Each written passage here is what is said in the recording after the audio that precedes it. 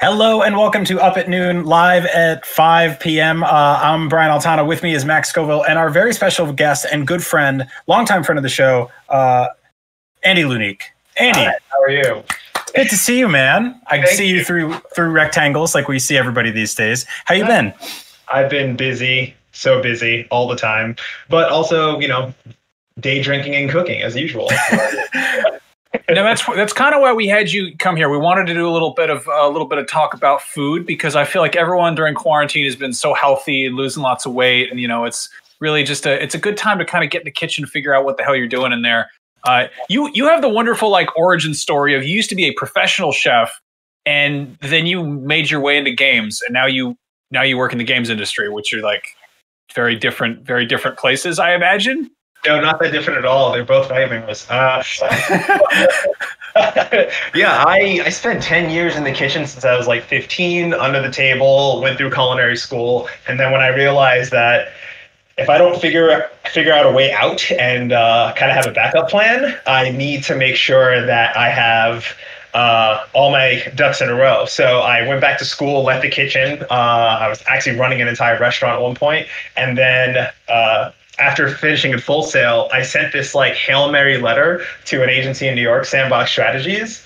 And then they were just like, hey, yeah, that sounds like a good idea. And I'm like, oh, holy crap. Wow. So, yeah, they liked my idea a lot on how to kind of run influencer management. And I just ran with that. And they're the only reason why I'm even in this game at all. So very grateful. And now I'm doing this for the last 8 years now. Yeah, it's fun. That's amazing. But the good thing is that I think that if you stayed being a professional chef, if you went back to being a chef, you would probably play video games at night, but you wouldn't work on them. Yeah, everyone in the kitchen ended up playing games at night. Everyone enjoyed games, but what happened was you would always play games because you would never cook at home. So right. I was back in the kitchen. There's no way in heck I would ever cook this much as I am right now. And most of the stuff you see on my Twitter, it's just my dinner and my lunch or some random idea that I had. Hey, I wonder if this would work. Let's try it, and then if it fails, it fails. Well, that's why I think that it's such a perfect career flip, because you can take the parts of the old thing that you enjoy and eat them every day, whereas it doesn't really go the other way around. That's a really very pagan way of phrasing that. I feel like it's very ghoulish. I don't know what to make of that. Andy, you're one of my favorite people to follow. One of my favorite people to follow on Twitter, because you're just constantly posting great pictures of food, and it's that helps these days. I think that a lot of people are sort of like Max was alluding to. We are cooking more, but I think also people do get in ruts. Ordering food is scarier than it used to be. It's also sadder. It was Mother's Day or something. I went to I ordered from this 5-star sushi place in San Francisco, and they were like, we're doing delivery now. And I was like, that's weird, but sure, let's do it. And the DoorDash dude came to my apartment and buzzed in and walked to the top of the steps and then just slid it down the hallway, and it smacked against my door. And I'm like, it's $100 worth of sushi in there. It was supposed to be this whole special thing. And it's just in a plastic bag, and yeah, they're not going to bring it to you in a bamboo bento box with right. Wrapped in leaves and dragon whiskers or whatever. He could have been done an entire presentation for you, rolled it over, watched you eat, and then charge you $400, and you would pay for it because you're hungry and sad. Yeah, exactly. Now, it's Andy, the favorite thing to post on Twitter. I mean, if you say anything else that isn't a grilled cheese sandwich, then everyone's just going to tear you apart. It's just hey, here's some donuts. You can't get mad at those, can you? Okay, good. And just they will. They somehow will. Andy, I was going to say I actually blocked you on Twitter because I'd be eating a bowl of cauliflower rice, and you'd be like, guess what? I figured out the deep fried pancakes, and I'm like, I'm not. Why'd you do this? I don't want to see that. I actually noticed that I don't see you at all on Twitter, and I actually just assume he's muted me. I think it's the bad algorithms. I don't see Brian's tweets, but I talk to him all the time, and he'll workshop tweets texting me, so it doesn't matter. But anyway, one thing we wanted to ask you about is I feel like food in video games has become really prevalent. We've obviously seen stuff like Cooking Mama for a while, but kind of more recently, I think especially in Japanese games, there's been this sort of wonderful renaissance of cooking being like a huge part of games. Like we saw it in Breath of the Wild, we saw it in Final Fantasy 15. The Yakuza games all have tons of great food. I was kind of curious, like what your personal take on that is, because there's all these different ways of like, you know, in the same way that like in video games, there's all these different systems where you can kill like a monster or a robot. There's also many different ways that you can consume food or cook it or whatever. And I kind of wanted to just kind of hear you talk about that as a chef and a gamer.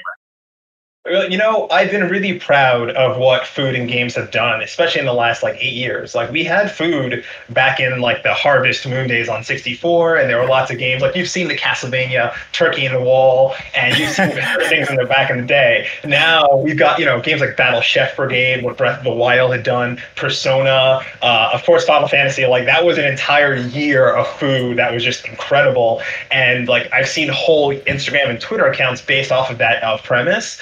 And then even like games like Don't Starve and all about Monster Hunter craze, all those games have done this service to food that makes people just appreciate all the meals that you have. So making that, I guess, real world connection to if you eat this food, you get certain traits. And hopefully you youngins that understand that you shouldn't eat ramen every single day, unless it's, you know that you get certain benefits from eating certain types of food. And I feel confident that the connection between food and games, because really food connects everyone, it connects us all, has bridged this gap in people exploring what they enjoy. Like food is as diverse as games, maybe even more so depending on who you are. So when you have those pieces of content that are incredibly diverse, you do have a way to communicate together. And I think we can go even further, but like, look at Red Dead, that pot of food in the middle of the camp every single time. You go ahead and have a bite, and I'm just like, I wish I could like take that plate and like listen to those stories, because that's exactly what you would do. And I love those little attentions to detail. Yeah, that's so awesome. I was thinking too. I follow the creator of Cook Serve Delicious. Yeah. Which is another, and like he's constantly posting. He's not only like the creator of it, but he's also like one of the like the lead artist people on it, and he's constantly posting these they're stylized versions of like hyper realistic food, and he'll go out, like a big part of his job is going out and eating, right? Like going to restaurants, or at least was, or ordering food, making food, cooking food and stuff like that. I remember like watching the making of documentary for Ratatouille, where they were basically like mo-capping chicken, you know, like they were like, this is what it looks like when you slide like a hot meal across the table. This is how it glistens. This is how it shines and jiggles a little bit. Like, you know, there's this whole thing to it. And I think games have gotten better and better at preparing that. Breath of the Wild specifically, there's a lot of people in the YouTube chat talking about it. I think that did such an awesome job of sort of giving people an idea of not only how sporadic and sort of like quick on your feet cooking can be, especially stuff like stir frying or hot pot or something like that, but also just how many different ways combinations can yield amazing things and also go horribly awry. I liked it when you got that bad food, it like blurted out like it was something you just didn't want anyone to see. Because like you ever see that thing where people, and like, you know, God bless them for trying, but they do like they cook something that just is ugly as hell, and they like post a photo of it, and you're just like, like I'm sure it tastes good. Like there's plenty of stuff that tastes good that looks horrible, but maybe don't post a picture of it, you know? Yeah, well, I actually, I did that once at IGN where I came in, I pan-seared a bunch of like potatoes and root vegetables, and then I did like this chicken, and I put them in a Tupperware and I brought them to work, and I opened it up, I'm sitting across from Max, and I realized like everything in here is just like brown and orange. Like there was no good way of making it look good, and I think Max said something like, "Where'd you get that lunch, Fraggle Rock?" Oh my God. I definitely like a Lord of the Rings meal with it. You know, just add cheese. Like I feel like that's totally the way to Americanize it. Add enough melted cheese and then add the Tasty logo, and you're in good shape. You know, that's it. So I just feel like that's totally fair game.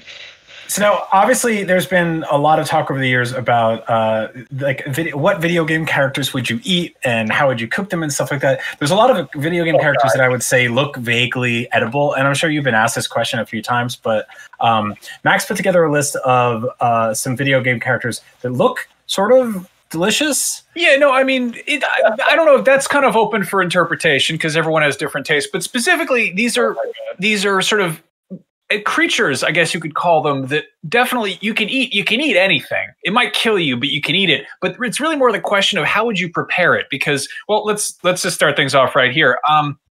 a lot of excitement around Pikmin right now. They're wonderful, adorable little things that run around. But are they fruit or vegetable or animal, or what are they? Like, I don't even. How would you prepare this thing? Oh man, I'm so excited to be answering this question, man. It's been a long time coming. So Pikmin seem to fall into this category. They're very light, they're very airy. And although they may be sentient, that does not mean that they have to adhere to what you would call protein-esque standards. So I feel like Pikmin remind me of zucchini flowers and like mushrooms. Because there's there's different colors of Pikmin, and obviously they're taking in different nutrients in the area. So like purple Pikmin, that looks like eggplant. So there's no reason why, and please don't make eggplant jokes here, but there's no reason why it wouldn't have that like thicker, more meaty skin. So I'd probably say, like, if I were doing zucchini flowers, I would probably rip their heads off, use that separate, and then kind of like, remove what's inside, make a small pate. But then with the outside, I would probably like dredge those in flour, deep fried, and then have like a dipping sauce. Like that's Pikmin. Ooh. And they're really airy. Like you can just pop them. Like, because think about it. Look how many you lose, at a time in the game. You can just, they're snack food.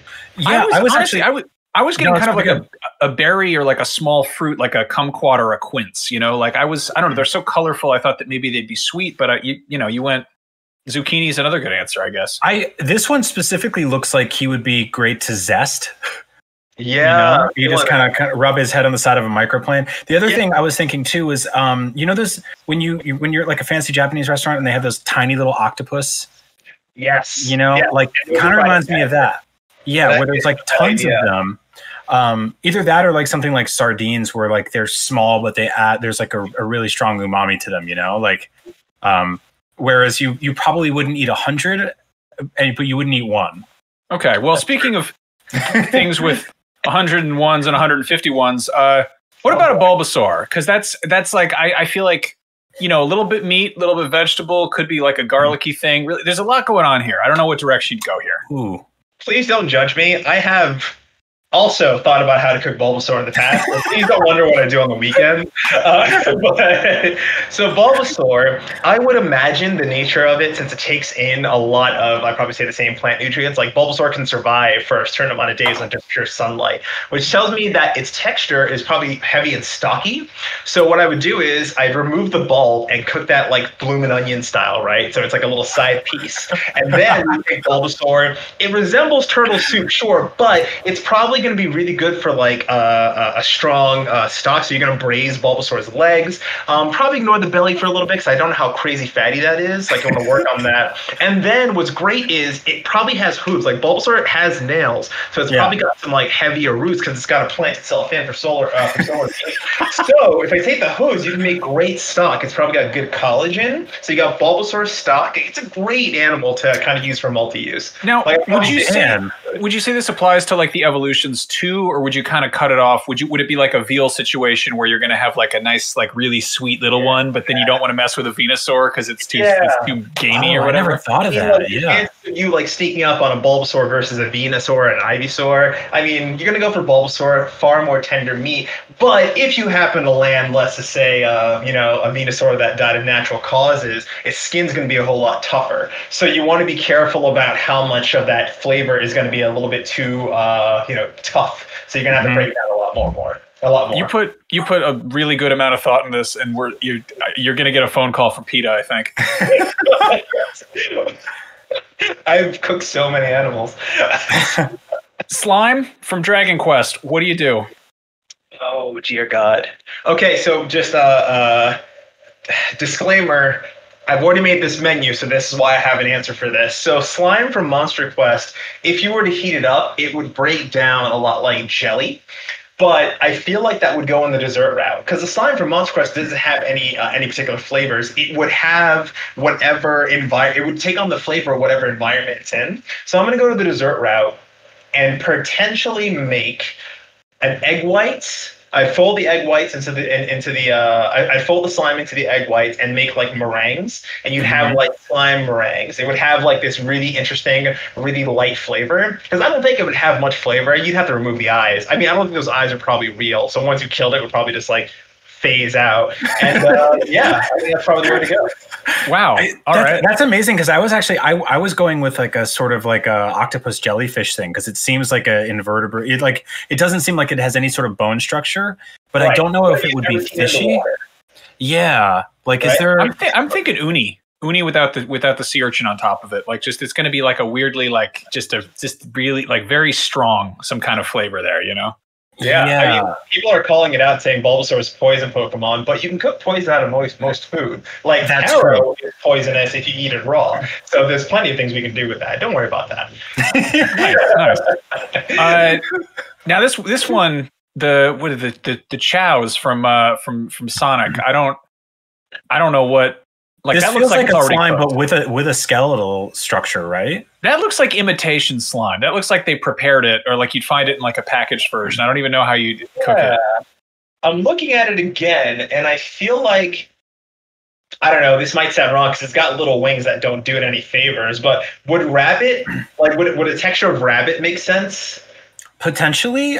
Chows live in a garden.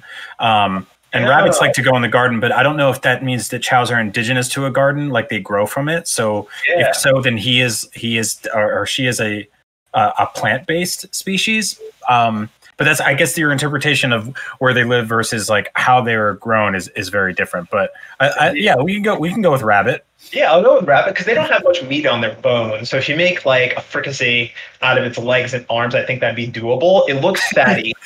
So if you, KO confit would be the way to go. Because if it's a fattier meat and you can just confit all the meat there, I feel like that sounds like the best way to go about it. I think I might go that. So now you're going to get a phone call from PETA and Sonic fans. This is oh Lord, I forgot what Sonic fans are like when you cross. I didn't.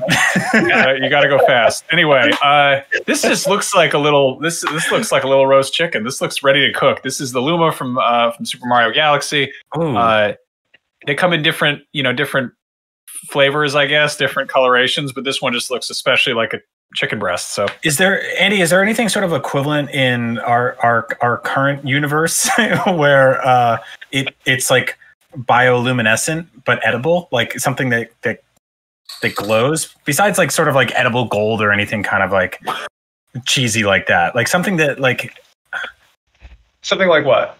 I guess it, like some jellyfish can do that, but we don't really eat a lot of like glowy food. No, I mean, it usually dies by the time we end up eating it. You tend to go to seafood if you're thinking bioluminescence. Mm-hmm. I would struggle to even cook this one at all. I might even consider what it would be like as a tartare. You know what I mean? Because, it floats in space. I'd love to know what it's like raw. Maybe just to be safe, we'll make it a ceviche, add some acid in there. Yep. And we'll go from there. But if you really want to be bold, like if I look at Rosalina and look at scale, this thing's about a foot tall. Is that right? Yes. Yeah. They're pretty huge. Right. But if I stab it like a pufferfish, it's going to deflate immediately. So well, it's cloudy, it's airy, so I might just want to think about it in a couple of ways and think of it just going raw. I think I want to do it that way. Nice to be here.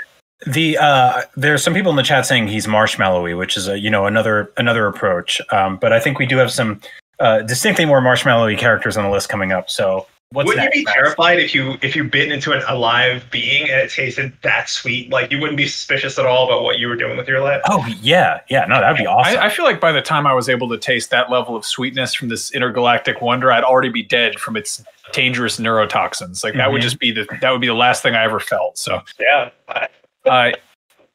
Chocobo, obvious one. This is easy. This is straightforward. I think I probably know the answer, but it's more just like how you really. I don't know. What would you personally do?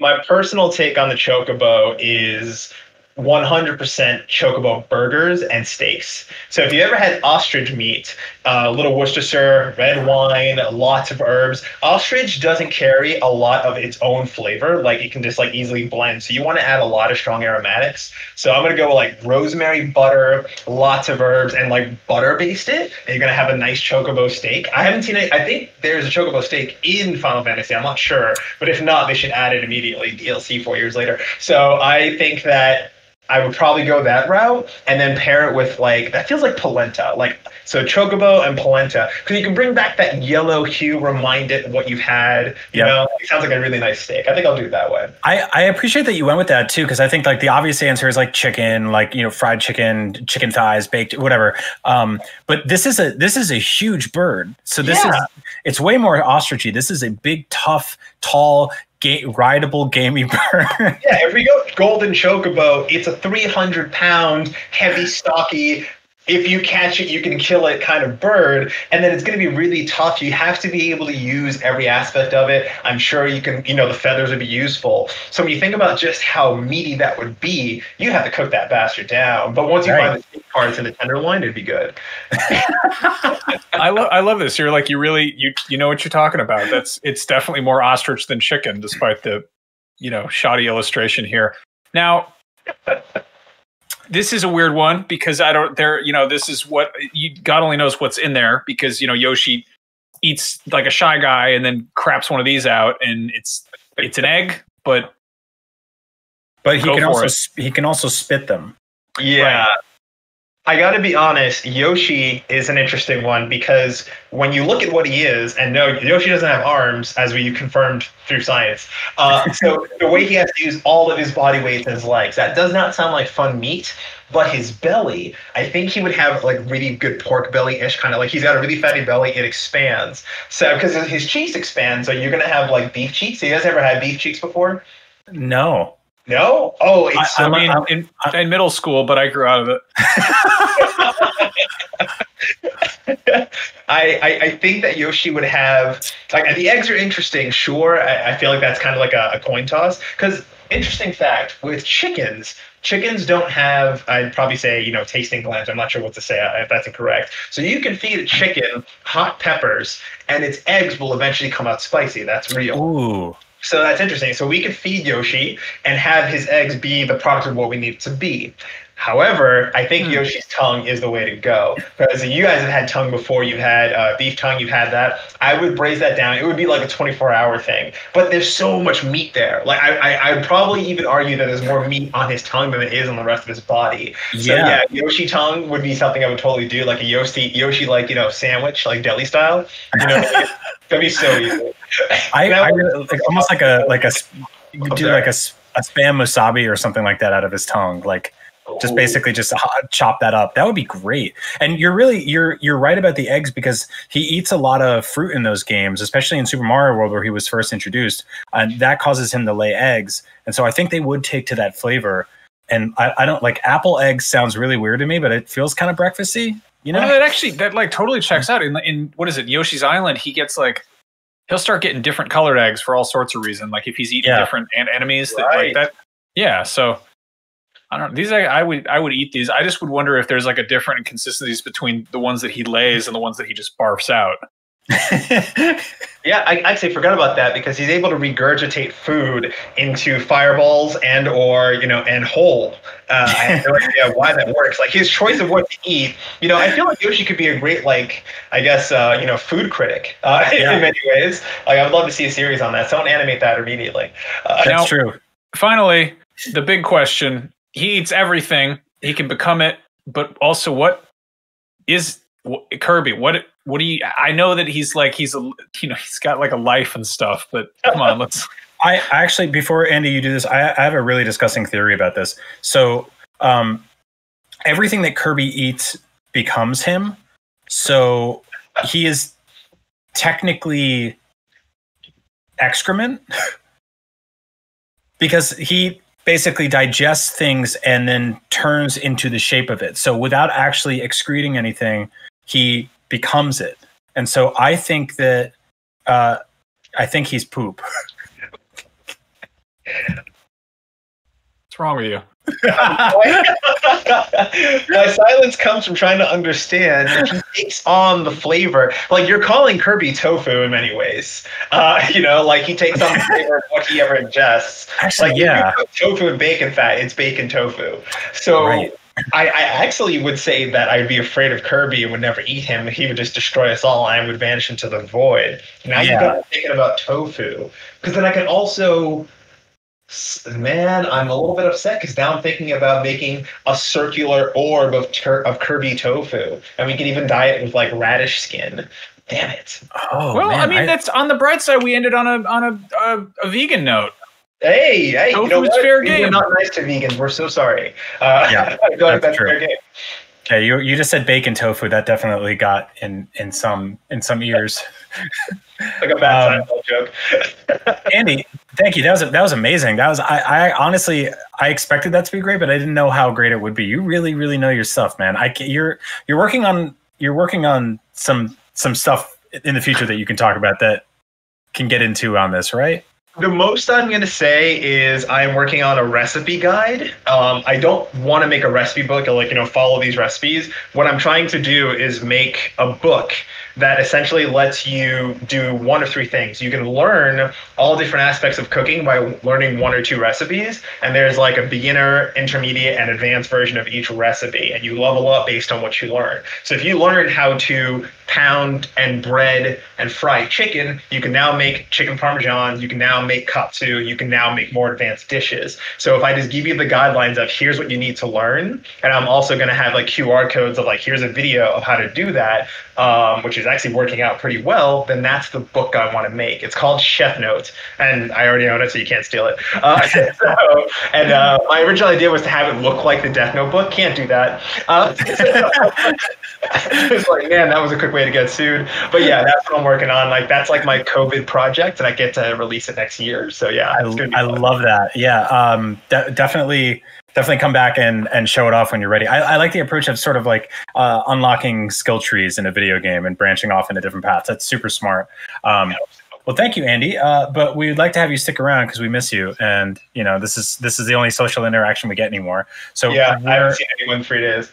We're gonna just have you hang out through the rest of our utter nonsense here. Starting with last week on the show, I unboxed the Lego NES, which is a gorgeous set, one of the coolest things they've ever made. When they announced that, I was happy because the announcement that came before that was a Lego Super Mario, which I was like kind of less enthused about. It was definitely more toyetic and more for younger audiences, whereas I feel like most Lego stuff scales for everybody. All of that Lego stuff has been now launched into the wild. There's that picture of Kirby getting eaten again, in case you want to see him. But the interesting thing I noticed about this is that, first of all, there are way more sets than I had originally anticipated. And two, there are a ton of very expensive ones. So we crunched the numbers and we found out that it will cost you around $590 to collect all of these, which if you're a little kid who this is, targeted towards,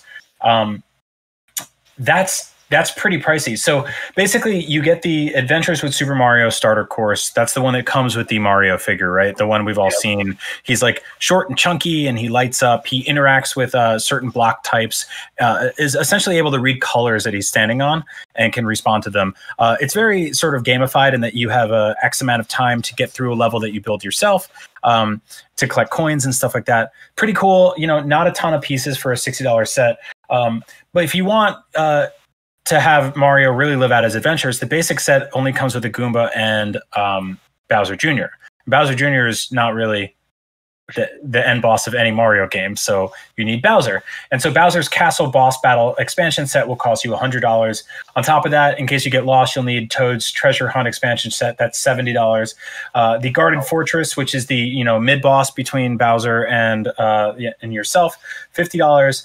Obviously, you got to throw some Goat's House in there. That's $50. The Thwomp Dromp expansion set, which is just a Thwomp, that's $40. Then there's the Boomer Bill Barrage expansion set, which is $30. Mario's House and Yoshi expansion set for when you want to eat a Yoshi or hang out, $30. Piranha Plant Power Slide expansion, $30. Desert Pokey expansion set, $20. Womp's Lava Trouble expansion set, $20. And now this is where it gets crazy. You can also buy what is basically costume DLC. And so you can get the Builder Mario Power-Up Pack based on Mario Maker. That's just pants and a hat and some blocks for $10. There's Cat Mario, that's $10. Fire Mario, $10. And Propeller Mario, $10. So this, to me, reads like what would have happened if Super Mario Run for iPhone had been a free-to-play game, and you wanted to get all these costumes. Now, here's where it gets definitely sort of like 10-cent iPhone gambling. There are also character packs that are blind bagged that are $5 each. And inside those, you have like bob-ombs, bullet bills, you know, a ghost, cheap bloopers, guys like that. Is there a chase one? Do they have like a box breakdown in terms of which is rare? No, I don't think so. And so they're all blind bags. Lego's experimented with blind bag stuff in the past with their minifigs. But these are $5 each and there's 10 of them. So it'd cost you $50 to get all of them, assuming you were perfectly lucky and each one you opened was a new character. There you can see the Fire Mario sort of DLC character skin right there. So yeah, that's $590 total for all of these sets combined. Obviously you don't need all of them. The Lego NES is $230. It's completely separate entity from these, although if you use the Mario from the $60 set, who's only available in that set, and put him on top of the Lego NES, he will play the Super Mario theme song while you scroll the TV to make it go through. So that would bring you up to $830, assuming that every single blind bag opened up perfectly and you bought everything in the set. Do you need all this? No. Do you need any of this? No. Did friend of the show and famous Emmy Award nominated comedian Mike Drucker buy all of this as something like a, I believe, 37-year-old man who lives alone? Yes. Yes, he did. Mike, we're here for you. You can reach out. We're all here. This is really interesting, just in terms of how like Nintendo and Lego are approaching things. Like Lego is expensive. It is a premium high end like toy line. Like they have the same mentality as Nintendo does, where they're like our stuff doesn't go on sale. Like deal with it. It's Lego. It's never going to go out of style. And like Nintendo's the same way. They're like, yeah, Pikmin 3 is $60. You know, deal with it, nerds. It's a good game or whatever. This feels like such a weird pivot from just a few years ago when we got Labo, which was another construction-driven Lego thing, and there was the big conversation was like, you're paying for cardboard and a video game that requires like a $300 console to make it work, and by comparison, that seems like downright affordable and reasonable. And then now you've got a different construction thing, which is all of these plastic add-ons that are, you know, your kid can choke on or lose or whatever. It's just it's weird. Yeah, well that's for you to do, Dad. I mean, we say it's targeted towards kids. Is that really true? Like, I know we say it, but, you know, all the Switch owners out there, I am starting to get curious about, I have 3 Switches in my house, just throwing it out there. So I'm starting to wonder if it really is targeted towards kids or those kids' parents. It's like the Lego movie all over again. Like, there's a whole basement full of this somewhere. And although Nintendo is the ultimate toy company, that's how they prescribe themselves, it is something to be reckoned with, because let's face it, it's going to sell out. We know that. Right. I mean, that's the thing. Joe Cartwright in the YouTube chat just said, these will be a ton someday, I believe. He's definitely right, because the thing about Lego that's weird is that it absolutely, it's kind of like Hot Toys. They really do appreciate in value over time, and they sell out quickly. And so that is part of the sort of whole fervor around this. That said, it does feel like a little icky that they're selling like basically costume packs. I don't know a better way to do that. I wish they had just basically figured out a way to sell like a Mario with a bunch of different costumes and a playset. The fact that this Lego Mario, like the sort of base piece, is this like really high tech. It's like cool that he's got his eyes light up and he falls asleep if you put him down and stuff. But it feels like Lego Mindstorms for babies, where like you're really, the expensive part is this key thing. But do little kids like, do they really care if he does that? If he like, you know, like, will they have just as much fun with just regular plastic blocks? Like, I feel like they could have just as easily done like a, you know, for lack of a better term, like a dumb Lego Mario, and still sold all this stuff, but just had it been a little bit less like, you know, that would have shaved a little bit off the top, I think. I mean, I wonder. I mean, I'm thinking about my 10-year-old self, and would this have blown my mind? Like, remember what Mario was to us, 85 to 90? 85 all the way to now. Would this have blown my mind? Like, I need to have it. I don't care. I mean, that could be that ticket item, and I do wonder if this is something that could work well with other characters. Like, I mean, if there are other Nintendo characters coming in other sets, and your particular character is interesting enough to build a Lego set, whether it's for display or play, it's not totally unreasonable to think that there are certain folks who just want in on this. Were you saying in total for the entire set across the board 800? But if you were to make this like the Christmas item, that's as much as a Nintendo the Switch. If you just, yeah, I mean, if you just bought the play sets without the Lego NES, which you don't really need, but to me is the coolest thing in this entire collection, that it'd be $590, which is a lot. But if you think about it, you're not required to buy all of these. But I think like where it sort of misses for me is that the only way to get Mario is in this $60 base set. And so all of the extra sets are basically essentially DLC microtransactions for the base set because they are kind of unplayable without Mario. So wait, hold on. This is the opposite of Toys to Life. This is Life to Toys. Yeah, like, kind of. This is the same logic behind like Skylanders or Lego Dimensions, where like you got this crazy experience where you take your toys and you bring them into the video game, but you got to get that starter set, and then you got to get the extra bonus booster packs, and then in this time around, it's like you're getting this sort of video game experience from your physical toys, which is, it's bizarre that they're like, yeah, let's try that again. Mm-hmm. I mean, this is a missed amiibo opportunity, by the way. Like Mario could have been one more amiibo. Totally missed out. I know. And he would have been $13 instead of $60. I'll admit something because it has a good ending. I ordered this set on Target when it went on sale the other day, and I got a ping from them being like, "Your Lego Mario is ready for store pickup." And I looked at my phone and I was like, "Don't open this door." And I canceled the order because I was like, I know the way I am. I would have bought one of them and I would have been like, "Oh, that's cool. Oh, look at that set. Oh, maybe get blind bags." And then all of a sudden I'm like, $590 in the hole, and I just have a pile of blocks all over the floor. And I mean, I worked at GameStop at one point in my career. I saw what Skylanders did to people. I saw what Infinity did to people, and it just becomes a thing. And in the future, when my children want certain things, I'm going to be like, "Oh, that's so cool!" And I'm a giant man child too. We're all going to get them, kids. Let's do it. And I'm the problem. So it's going to happen. Yep. I hope that like this sort of introductory thing where we've got the super high-end Lego NES and we've got the Lego Mario that is like just way more complicated than it needs to be. I hope that once we get that out of the way, we can get some basic like just Lego Nintendo stuff. Like just make Hyrule Castle with minifigs. Just make Samus's ship. Make Mushroom Kingdom. Make the Pikmin. I hope so. If you had to ask me, I would have been. If you had to say the first toy that would have made sense, I would have been like, "You're going to make Tetris." No, no, really? Why are you gonna try? Tetris would have been really cool, like as like a some sort of playable set with like a big vertical drop zone and everything like that. Super Connect 4, That's a weird one. I'm surprised they haven't done. I mean, I remember when they announced Lego Minecraft, it seemed so like aggressively redundant that I couldn't comprehend why anyone would want it, and that was because I was a man in his late 20s, and it was not for me. It was for children. And they loved it, and it was around for a while, and I think it still is. So, yeah, what are you gonna do? Speaking of Nintendo, probably heard what is being dubbed by fans as the Giga Leak, which was the giant infiltration into Nintendo servers, which has yielded gigs upon gigs of company secrets. Leaked assets, unused and scrapped game concepts, sort of early data builds of beloved classic video games.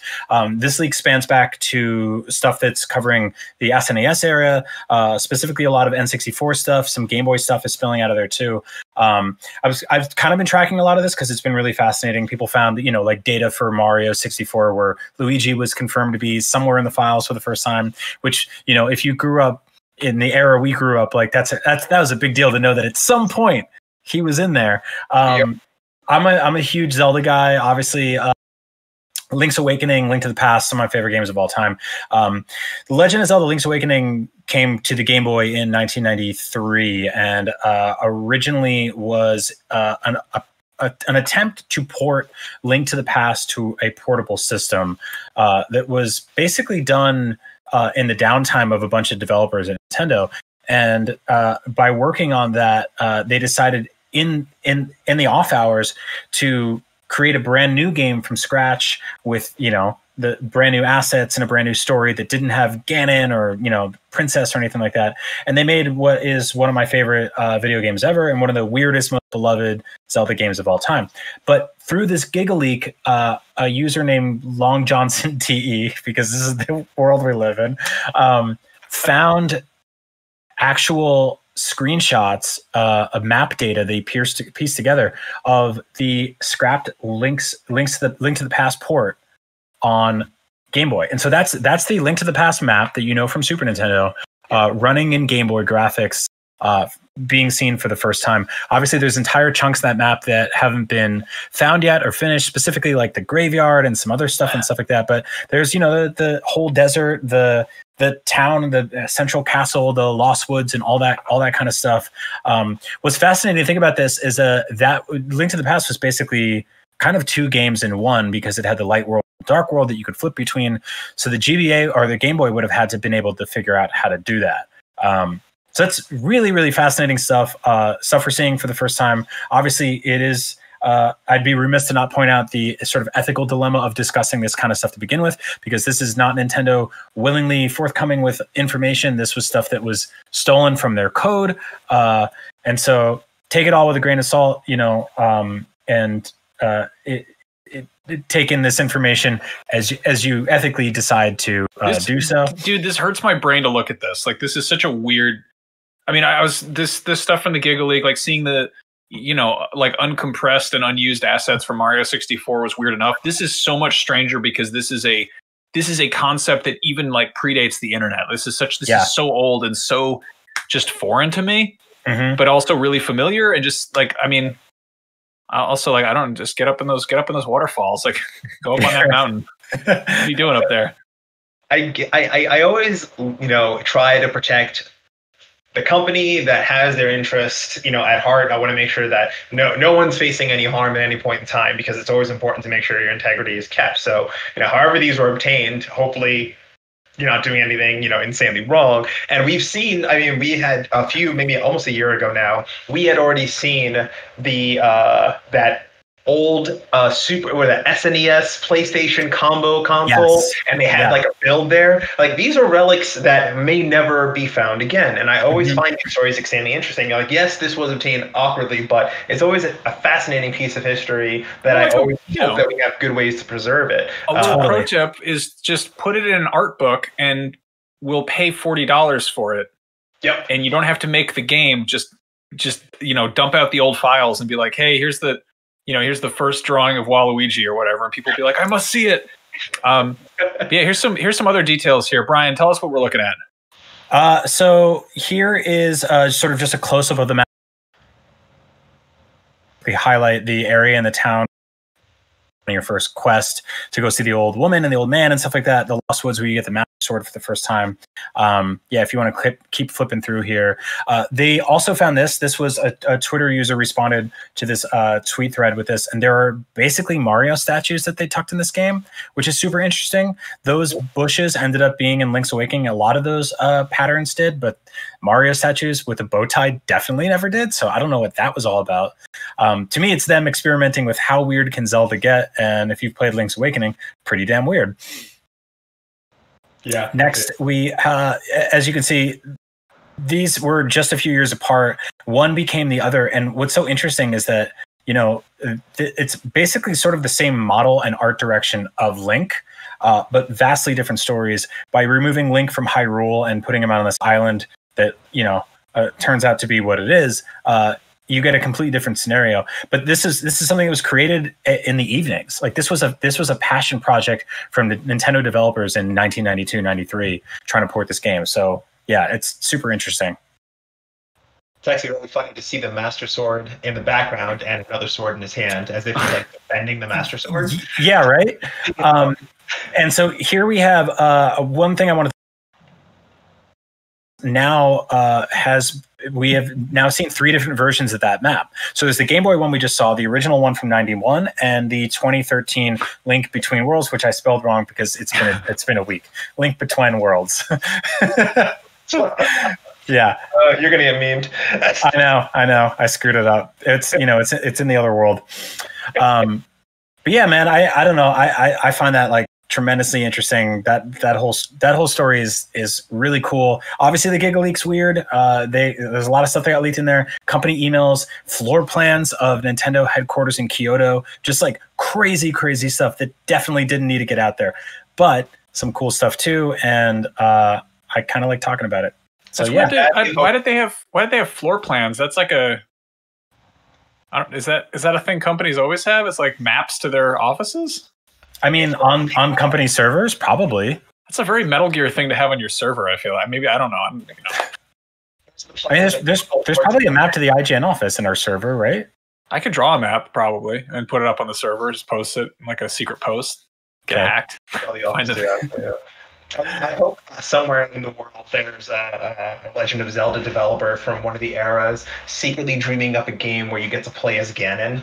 That's my dream. It's just like, hey, that's a missed opportunity. I don't think you'll ever do it, but yeah, I hope someone's sitting there and it's like, I want to make this game. And I would love that. We've had weird brief glimpses of games where you can momentarily play as Zelda. Who, if you're just tuning in, is the girl in those games, not the guy. I know that gets confused a lot, but yeah, I would love a game where you play as Ganon, especially one where he's like sort of trying to be reformed, but it's like after he's been defeated and he has to That feels like a really good recipe for just a fun indie game where somebody just totally makes fun of that whole setup. And most of that game would be really boring because you'd just be sitting in like a pyramid, he would just be waiting there, but you'd have to go out and set up all these traps and be hire a bunch of skeletons and mummies to do your job. And then you just go, you're like, all right, I'm going to go sit in this room. And the second he comes in here, that door is going to shut and I'm going to pump up the stereo. It's going to play loud music and I'm going to try to kill him. And maybe I'll succeed. Is there a final boss simulator game out there? Because I think that's the game we need to be making right now. I've heard other YouTubers talk about this where it's like, hey, listen, I'm going to build 8 worlds. I'm going to staff them, have a cafeteria. It's going to be great. I'm going to wait. But in the meantime, I get to monitor the hero's progress and kind of change it up. I feel like, I don't know, I'd play that game. I tried it. I love that because if you think about Bowser in the first Mario Brothers game, he was basically like, okay, Mario's here. I'm gonna send my best man one Goomba. the first thing he throws at you is just one Goomba, and then you keep walking and there's 2 Goombas, and then he's 3 Goombas and some turtles, and so yeah, it ramps up. But it is really funny the way he staffs. If you think about it like that, he's staffing levels. I want to see also what if they're done with that infamous video game facilities. What do they do with them afterwards? I went to grade school in what used to be a massive Catholic school building, but it was a very small school and they hadn't used all the classrooms, so there were all these weird hallways that didn't go anywhere, and it was just this odd use of space. But I don't know, after, Ganon's castle, after they clear that out, is it sort of there's a realtor come through and just be sort of God, we got to spruce this up. Maybe put up some. I wonder if it's when you can tell a bank used to be a Pizza Hut. Yeah, no, exactly that. Where the roller skating rinks used to be churches. Yeah. And you're walking around a mall and you're like, was this a Mario Kart level? I love to see that in Dragon's Castle. It's oh no, we defeated him a long time ago, cleaned stuff off, and Bowser rolls in. Yep. It's man, this is cheap. So anyway, we have also, speaking of weird things that video game bosses would put out in their front yard, here's the thing that you could put out in your front yard if you're a video game boss. This is a gigantic dragon that Home Depot is selling. Brian, will you tell us about this abomination? Yes, sure, Max. This is part of the Home Accents Holiday Home Depot. This is a 69-inch animated giant dragon in gray without fog machine. You will have to provide your own fog machine, although Home Depot does sell those. They range between $30 and $70, $100, depending on how much of the fog you really want coming out of this dude's mouth and I guess ass too. I can't tell from this picture.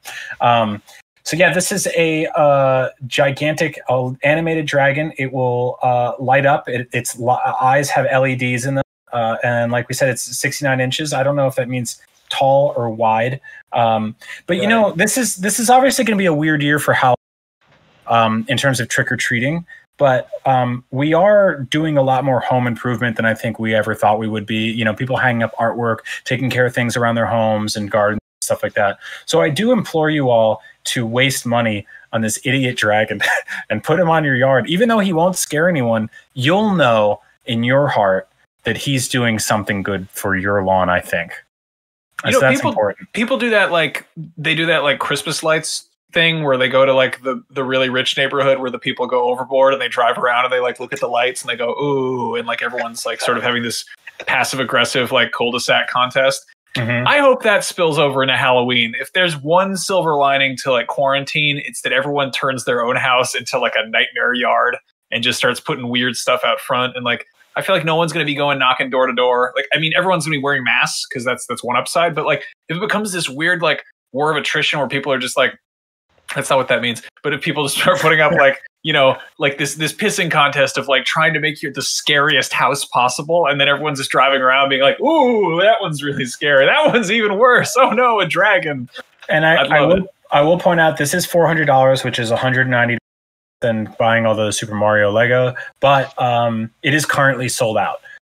That said, you can sign up to get notified on their mailing list, and you can this at $67 a month, which is a fun thing to explain to your significant other. I want to know about this guy in the background here. This like weird druid knight. I mean, you don't need to use this for Halloween. Like, you can use it for Christmas. Like, throw a Santa hat on him. Like, that's a great idea. New Year's Eve, throw like one of those like. Like, this is a multi-use project. I feel like it's definitely not totally crazy. Valentine's Day's done. Easy. You know what I mean? Like, you rent this out for weddings. This is a romantic animal. It's a dragon. Beautiful. Yeah. You know, what's this saying? Love is a many splendored dragon. I really need you won't hear me say this often, but I really need more photos to figure out where the fog machine goes. Like, I can't actually figure out where. Like, did you take off his head and just shove it in his body, and then the plug goes out of his tail? It's like that episode of Rugrats where there's like a man inside, like crying.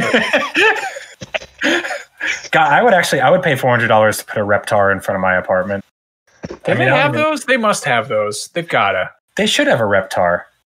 They have this stupid dragon. We're gonna go down that hole though. Like Reptar lawn. Let's see, life. They have those inflatable costumes, which are like Reptar. I mean, Brian, if you buy this and put it in front of your house, I will buy a Reptar costume and like fight the dragon and just reenact that entire episode, pull you out, and think it'll be great. Yeah, I think if you younger folks who don't know what we're talking about, sorry. No, they tuned out a long time ago. They're watching like Fortnite streams or something. Andy, the only issue is that I rent, and so this would just be sitting on a street in San Francisco, which would be like the 15th weirdest thing out there at any given moment. Absolutely. You lose your deposit immediately.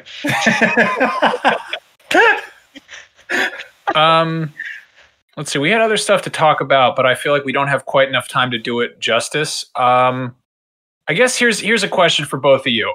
They just announced that Mulan is going to be coming to Disney Plus as a rental ahead of theaters, and it's going to be $30 to rent it, and you can rewatch it as long as you still have Disney Plus. So you are paying $30 up front on top of the whatever $6 a month subscription, and as long as you keep paying that $6 a month thing, you can rewatch this film you paid $30 to see. And I don't know. That feels like if 3 people watch it, then you're sort of getting your money's worth in terms of movie ticket prices.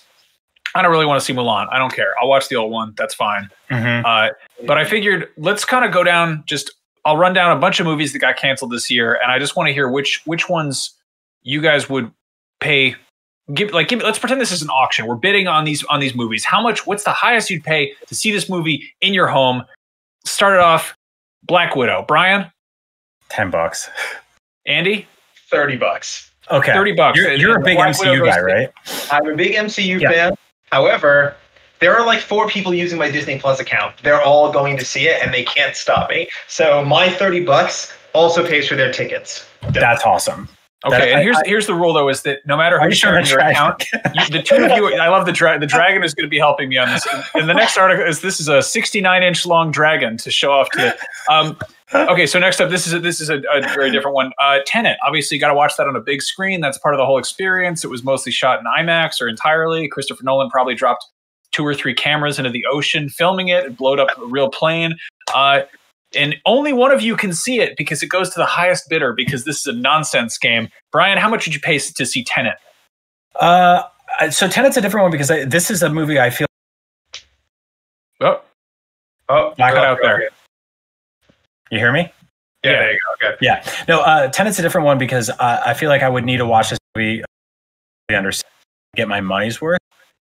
Whereas Black Widow would be kind of a one and done for me. And so I would probably say $40 for this. $40 for Tenet. Andy? $60. Sorry, it's yours. Here's why. I'll go fast. Nolan is the reason why I appreciate films the way I do, and I have gone back and rewatched movies because of him. So Tenet is something I absolutely have to see. Plus, it's an actor that has finally gotten one of his big moments, and I want to support that. Not that I'm supporting him, but I want to see the damn movie. That's true. All right. Wonder Woman 84. Let's start with you, Andy. $5. Brian? $4. Wow. I don't care. I'm sorry. Like, all right. This is like the cleanest, the nicest branch on a tree that should have been cut down years ago. Like, fair enough. It's the DCEU. You know, I don't really care. Now, this next one is an interesting one because it is the sequel to a movie that was a fine film, but a way better theatrical experience. A Quiet Place Part 2. Andy, how much would you pay to see A Quiet Place Part 2 at home, which may not be a quiet place per se? $10 max. Really? Oh man. Yeah. So I actually I really wanted to love the first movie. I thought it was a theater experience and it was an actual film. But I'm a huge horror guy. So I would pay $20 to watch this movie, assuming it was good. If it was trash, I wouldn't pay $20 for it. All right. Ghostbusters Afterlife. Brian? Really? Well, $12? This could go either way. Here's the thing about Ghostbusters, though. Ghostbusters is like a really fun cartoon, a glow-in-the-dark pillowcase I had when I was like a little kid, a great first movie, a not-so-great second movie, and then what was revealed to be a few years ago, one of the most toxic fan bases on planet Earth. So I actually any sort of nostalgic history and lineage franchise kind of went out the window a few years ago. Plus that movie, the reboot they did a few years ago was just totally mediocre. And so I'm to me, Ghostbusters is it's some cool toys, a cartoon from a long time ago, and one great movie. And it's all sort of flash in the pan, and I don't really need to try to recreate it. Okay, so $12 is a good answer. Andy? Wait for Netflix. Fair enough. All right, now next up is an interesting two-pack. This is a twofer, but you gotta bid accordingly. It's Free Guy with Ryan Reynolds playing a video game NPC, and Antlers, which is about Wendigos and produced by Guillermo del Toro. Andy? Double, right? You get them both together? It's a double feature. Yeah. Yeah. Del Toro puts it at $30. Yeah. Brian? I would pay $40 for Antlers, and Free Guy is. You cut out completely. It's like you're getting censored. It's terrible. What happened? I don't know, man. I would pay $40 for Antlers, and Free Guy is going on Hulu with ads. Okay, I mean, you could say that you paid $40 for Antlers and you got a Free Guy screener with it, I guess. So that kind of works. Candyman. Brian? $40. Yeah. Andy? Is it the same director? What do you mean?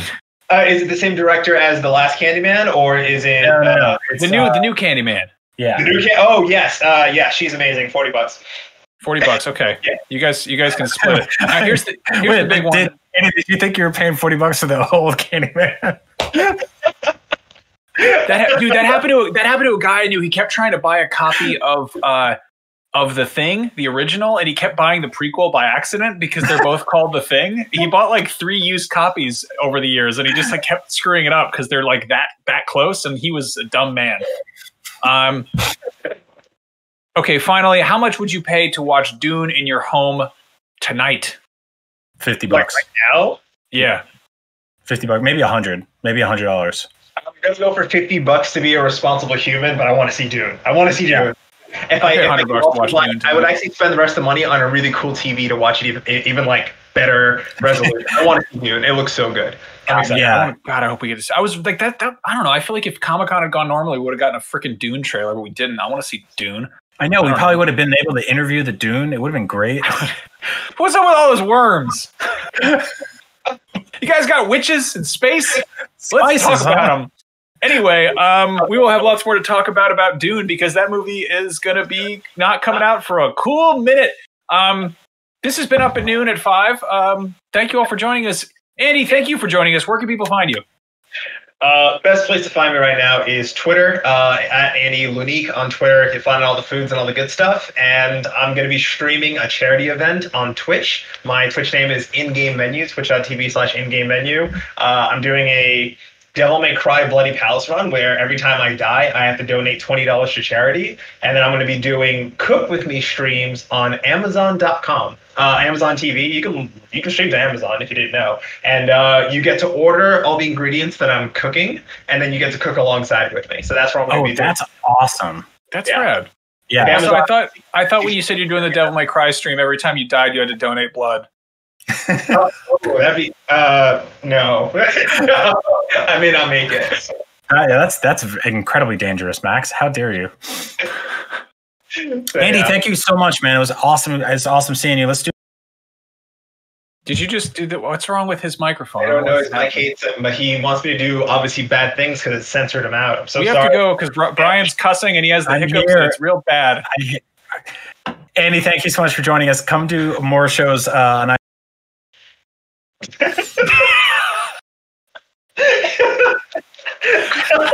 Cut him off. He's done. He's get this man out of here.